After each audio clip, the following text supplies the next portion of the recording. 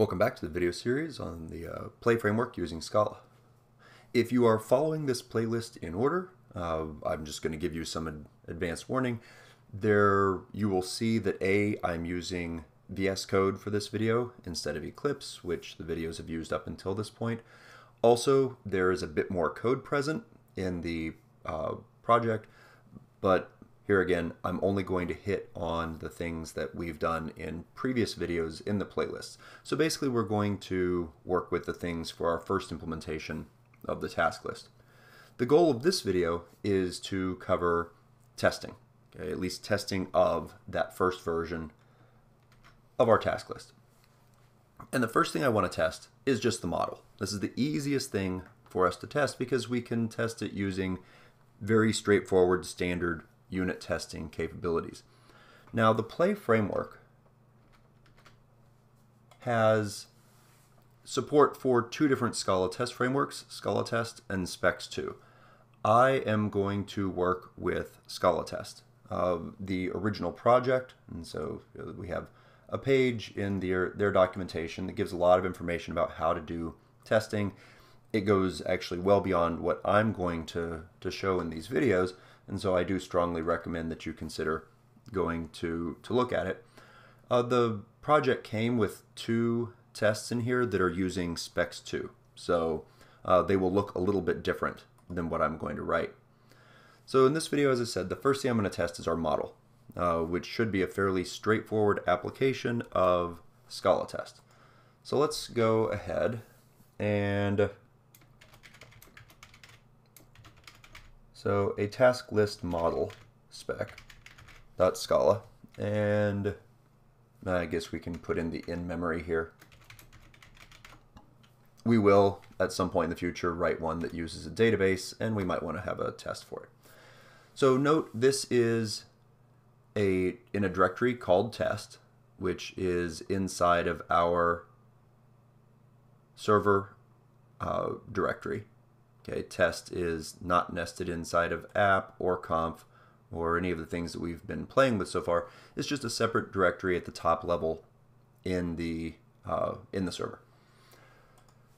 I do not have a package inside of here. Right now, these tests are just at the top level, and they'll all be run that way. If you start getting a lot of tests, you might actually want to put in some packages and organize them in that fashion, but we're not going to have enough for that to really necessarily be required here. Okay, so we're going to make this a class, and we are going to say that it extends the play spec.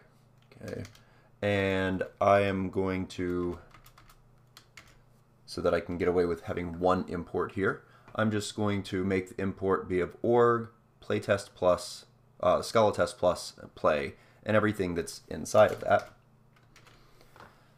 And now we can write our tests. Okay, the format for doing this, turns out the play spec brings in something called must matchers. And so one of the things about ScalaTest, if you're used to, for example, JUnit, JUnit tests look very much like code, where you've just annotated things with annotations like @test. Many of the Scala testing frameworks, including ScalaTest, take an approach that is more like reading standard prose. So for example, the first thing we might test for this would be, because we started this off with some elements in it, I want to make sure that validate user on mark and pass gives back true. Okay, so our task list in-memory model must, and then we're going to put a block of code, and we get to say the various things that it must do for us. So do valid login for default user. Okay, and I want that to happen in a block of code. So these must and ins are really methods, and if we hover over, you can see how they're working here. That we are just passing blocks of code into. And in this case, okay, so I want to call the task list in memory model dot. We want to validate user. Oh, and this is an object, okay. Though I believe it is inside of models. So validate user, and we can give the username, which in this case is Mark, and the password of pass, and this must be the value true. Okay, so once again, the style of ScalaTest testing is very much in this standard prose. A lot of it is highly readable once you have written it. Now, it can take some time to figure out what the different things you can do in here are. Fortunately, ScalaTest has quite a bit of documentation, so if you were to go out and do a search for ScalaTest and look at their documentation, you can see all the various elements that are enabled to you. The question is, well, how might we run this test?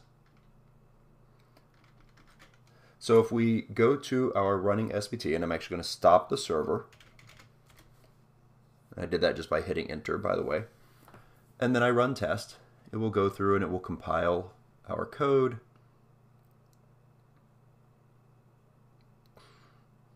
And some of those tests were the ones that were provided. I haven't checked to see if those actually pass. Apparently they do. And so we got valid testing here for the task list in-memory model spec. Similarly, I would like to reject a login.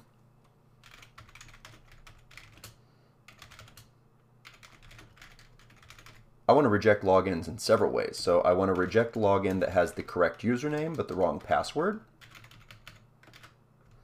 So that must be false. And with the wrong username.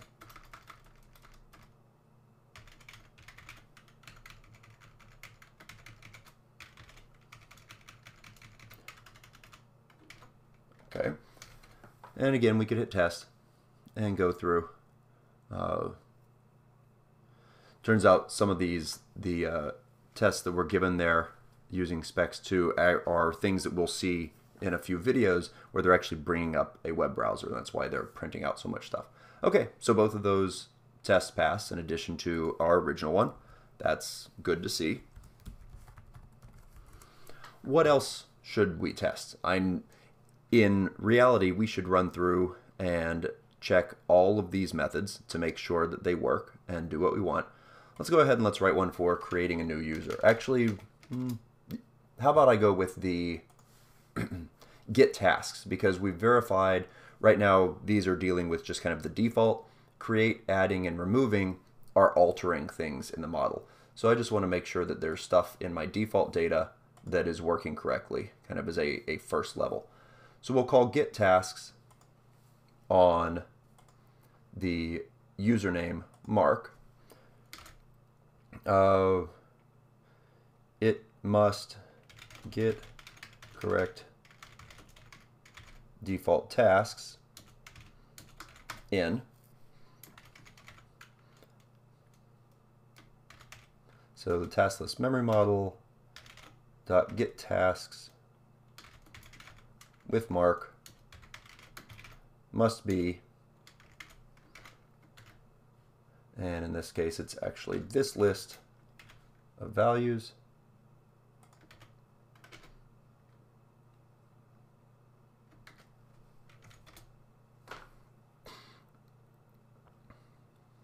And that one, especially since we just copied over the result there, should most certainly pass as well.